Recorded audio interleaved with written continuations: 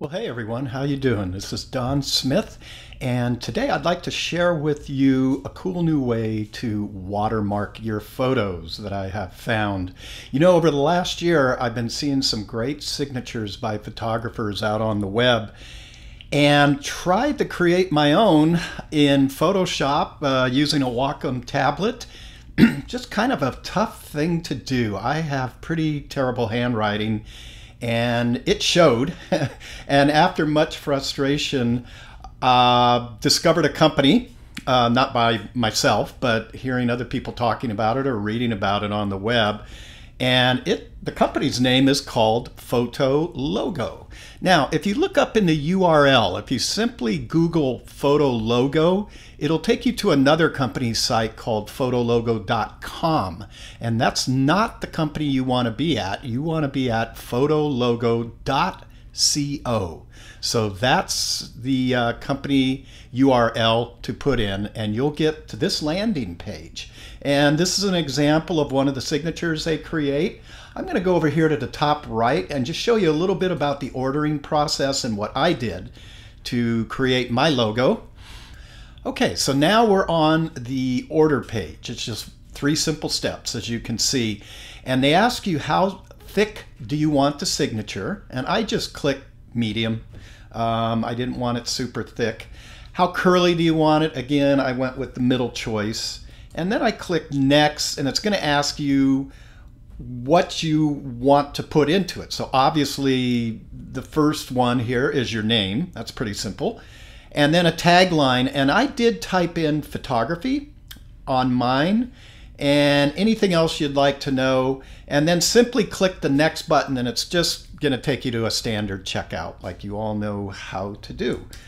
Okay, so now this is the big question, how do we get Photologo on our photo? Well, it's pretty simple. You're going to need a program that has layers. And I'm going to show you through Photoshop. And I know a lot of you are going to ask me, hey Don, how do you do this through Lightroom?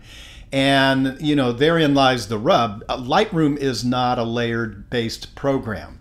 But I do know there's third-party programs that do allow you to work in layers. However, I haven't tried doing this through any of those. But if you do have a layering program inside of your Lightroom, a third-party program, go ahead and give that a try. This might work. But in Photoshop Elements, this is going to be real simple. So I'm going to come on over here to File, and we're going to go to Open, and we're going to go out, and we're going to find my Photologo. Now, when it comes to you, and this is the really cool part, I ordered my Photologo this past Sunday afternoon, and when I woke up Monday morning, it was already sent to me in a zip file. They tell you 2 days. I got mine overnight on a Sunday night. I thought that was pretty cool. So I unzipped the file, and then you get this Photologo folder.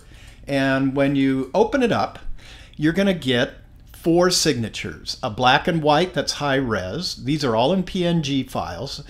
A low res. And then you're going to get a white one here. Obviously, it's real hard to see the type in a high res, and one in a low res. Well, I want the high res white. If you want black, you can do that. You can change it in Photoshop really to any color you want. Here's my thoughts on logos. And by the way, there it is. You can see it's very eloquent. I was trying to create these nice swoops here with my, that's a technical term, swoops. But I was trying to create a signature that looked a lot like this, except it came out looking more like doctor's handwriting, if you know what I mean. So let's stop for a moment and explain the difference between a watermark and an embedded copyright. A watermark is what's going to be on the photo when you go out to social media. Does it stop the thieves from stealing your photo? Absolutely not. In fact, you can do a reverse Google photo search on the web. It's very simple to do. And just if you don't know how to do it, go to my website, donsmithphotography.com, and just do a search on my blog site for Google photo search. And it will come up, and I'll walk you right through the steps on the blog site. It turns out that there's a lot of thieves living in Eastern Europe. And that's where, in Russia especially, is where the majority of my photos are stolen and put on the web.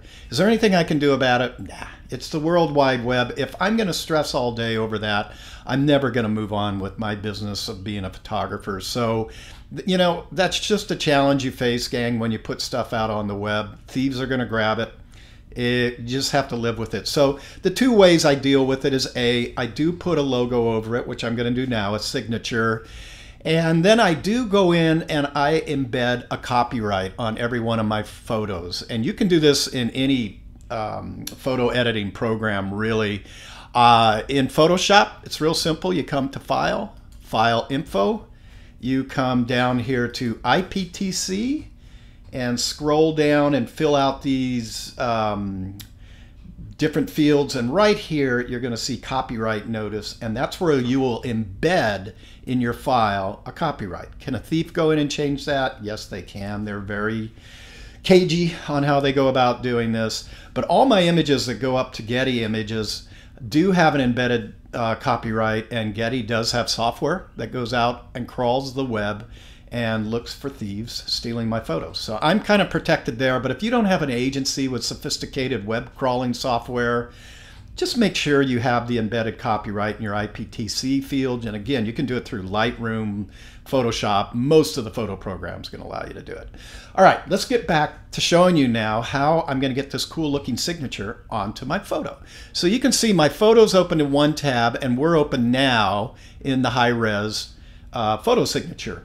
So it's real simple. I'm just going to hit Command or Control A to select. This is a real simple process. Command or Control C to copy. And then I'm going to click back on my photo and Command or Control V to paste. Now, you're going to see that my logo comes up really big, and this is not exactly how we want it.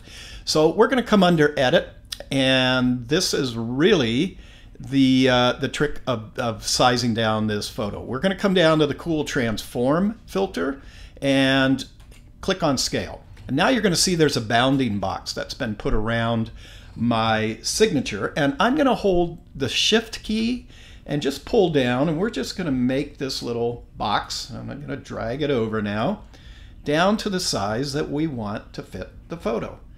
And you know, this is totally up to you how much you want to size it up or size it down.